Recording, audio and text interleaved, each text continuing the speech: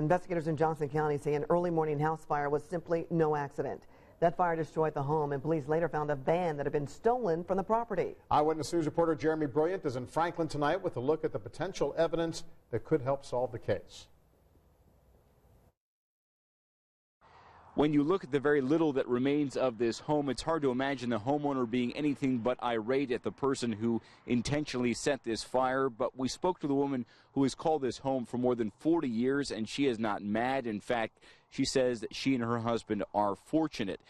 She and her husband spend the winters in Florida every year, so that's where they were this morning when their Franklin home went up in flames. Investigators believe someone started this fire intentionally to cover up a burglary.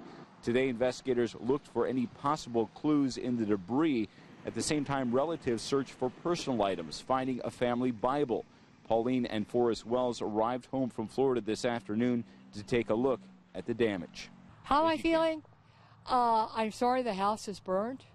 I don't put on a show for anybody about my emotions because, quite frankly, there's always something good that's going to come out of this. We have good insurance, so, you know, we're not going to be homeless because our house is burned, and aren't we much more fortunate than so many others?